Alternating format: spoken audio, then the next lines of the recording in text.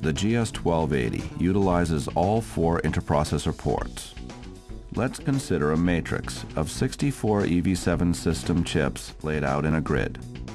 Inside the matrix, you can see that the east port of a chip is connected to the west, and the south port is connected to the north. This leaves outer ports unconnected. Moving to a 3-dimensional model, you can connect the north ports to the south. Now, when you connect the west ports to east, you create a donut, or torus ring.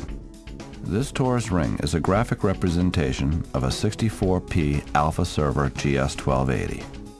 CPUs connected in such a fashion reduce the number of hops necessary to enable one CPU to gather data from another, and provide alternate paths should a particular interprocessor path fail.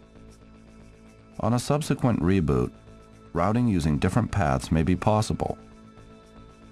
Here we see that a processor needing to communicate with a processor on the other side of the 4x4 mesh takes 6 hops. But because of the toroid nature of the mesh, it's able to reach it in just 2.